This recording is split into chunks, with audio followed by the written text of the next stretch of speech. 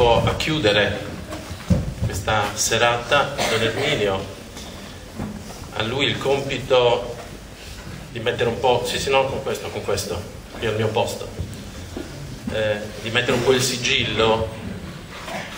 Molte cose sono state già anticipate su questo tema, che è un po' la chiave di lettura di tutto il libro e di tutta la vicenda, così poi sintetizzate quelle ultime parole. A te, Don Erminio. Grazie. A dir la verità mi sento più confuso. No, grazie. E la voce è questa. E avevo pensato che forse l'ideale sarebbe stato il silenzio, perché è stato già detto molto. L'altro lo possiamo pensare ognuno di noi. Comunque fa parte di questo momento. Ho preparato queste mie riflessioni e ve le leggo. Vi domando scusa se sarò breve, spero. Era l'articolo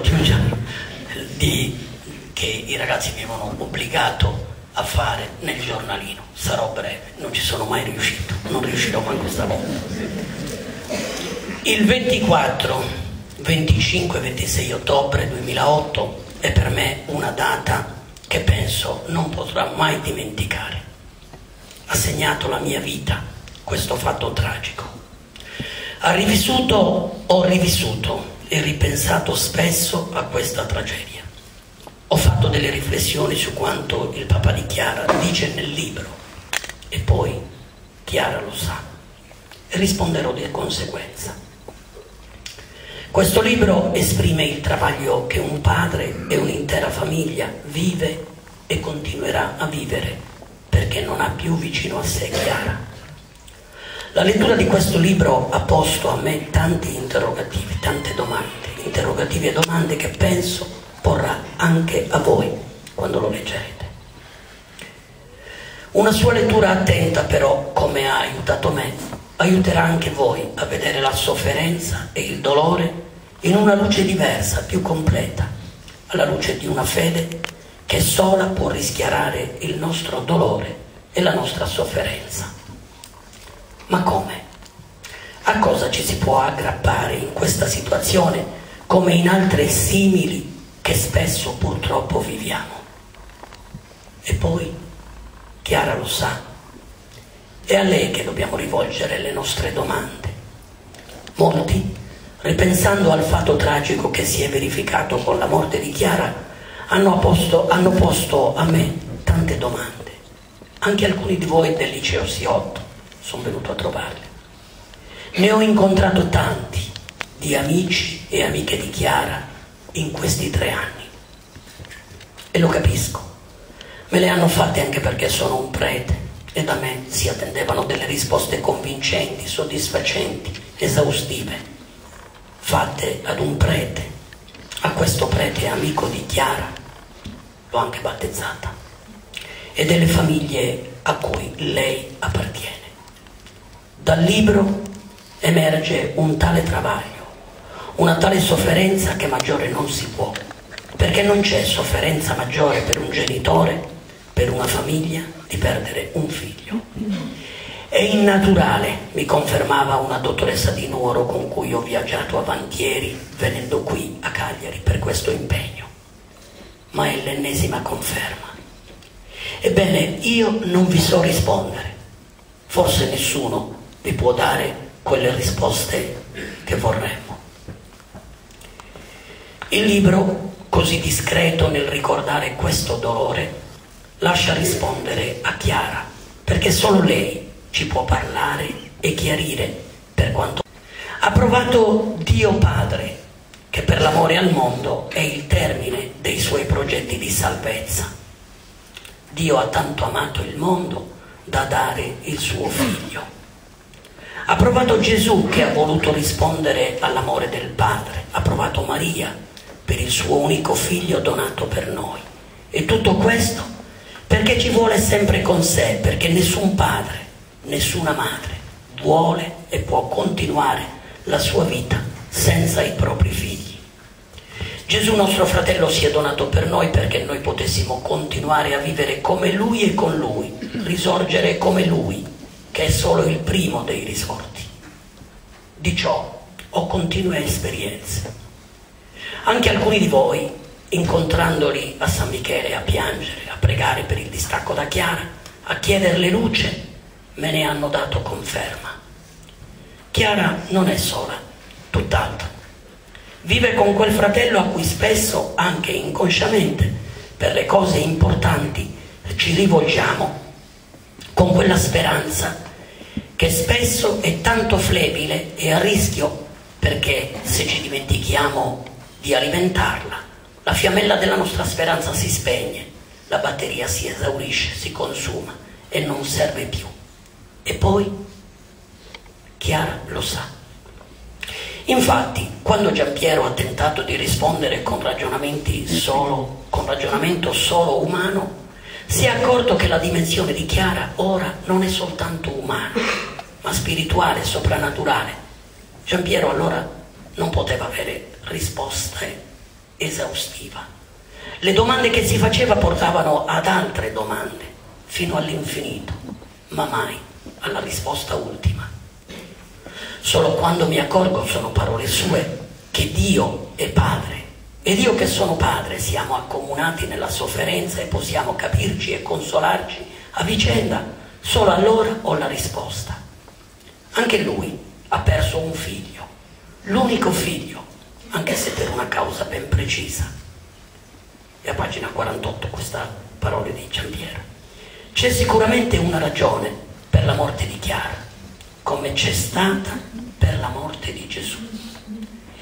E l'amore per il mondo, per l'uomo, non la troverò forse in questa esistenza, continua l'autore del libro, perché è al di sopra delle sue capacità, delle mie capacità. Ed è proprio questa negazione della conoscenza la causa del dolore infinito. Un terribile peso ineliminabile e inspiegabile, ma non privo né di senso né di valore. Infatti, a suo tempo avrò da lui delle risposte e questa speranza è seme di serenità che piano piano affiorerà nel mio cuore. Il nostro Dio è quel Padre, è quell'amico che accetta e condivide le nostre scelte, anche le più oscure. Non è solo testimone del dolore, ma inseparabile e operoso compagno nel lungo cammino che ciascuno di noi percorre. E a pagina 49. Lui è amico invisibile, come ora è per noi Chiara, che tutti noi abbiamo stimato e che forse abbiamo imparato a stimare più ora di quando era in vita. Di molti doni e del loro valore, del resto, ci accorgiamo spesso in ritardo. Spesso, purtroppo, crediamo di essere gli autori di questi e non solo amministratori degli stessi. C'è una vecchia tradizione giudeo-cristiana secondo la quale Dio manda ognuno di noi in questo mondo con un messaggio speciale da consegnare, con uno speciale atto d'amore da compiere. Il tuo messaggio e il tuo atto d'amore, domando scusa, sono affidati a te. Il mio è affidato soltanto a me. Se questo messaggio deve giungere solo perché solo poche persone o tutti gli abitanti di una città o il mondo intero, dipende esclusivamente solo da Dio. L'unica cosa importante è essere convinti che ognuno di noi è adeguatamente equipaggiato.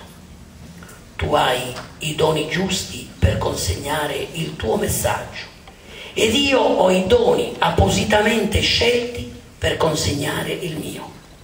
Proprio perché tu sei unico, la tua verità è data soltanto a te e nessun altro può dare al mondo la tua verità o compiere per gli altri il tuo atto d'amore.